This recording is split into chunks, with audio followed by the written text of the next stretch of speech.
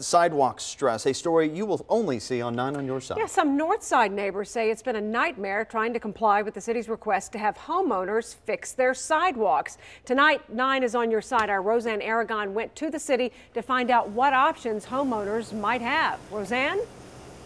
That's right, I'm here on Westmoreland Avenue, and take a look at this X and this X and this X. This is the city's way of letting these homeowners know that their sidewalks need repair.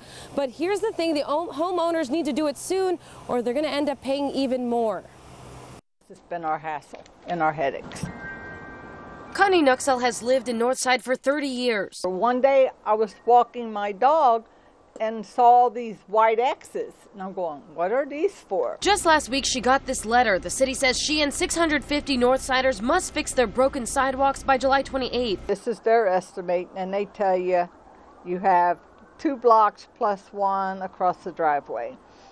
So I have 3 altogether. Costs that came as a surprise. The city tells 9 on Your Side they did 1,000 estimates for locations here in Northside. And according to the city code, it's the homeowner's responsibility to foot the bill. The estimates consider what kinds of items need repair, including sideways, driveways, or aprons, and also includes any fees. For this neighbor, $1,200 for 5 blocks and 11 feet of curb. Sandy Hamilton last dealt with this in 1985. The city says it chooses neighborhoods that have gotten multiple complaints. No one plans for it because we had no idea that the city was going to do it this year. We have to find someone to do it, to do the job. And that's the biggest thing, is trying to get someone to return our phone calls or come out and even look at the blocks. Nuxall says she called a contractor on the city's list of approved companies. She's been waiting on a call back. You can't technically hire an unapproved licensed contractor, but they will have to pay the city a bond of $10,000. We need more choices. If you don't hire out and pay, the city will do it, but automatically collect the money with your property taxes. Very frustrating, and it can keep you up at night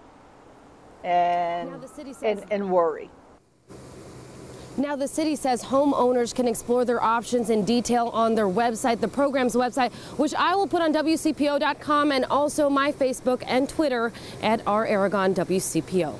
Reporting live in Northside, I'm Roseanne Aragon, 9 on Your Side.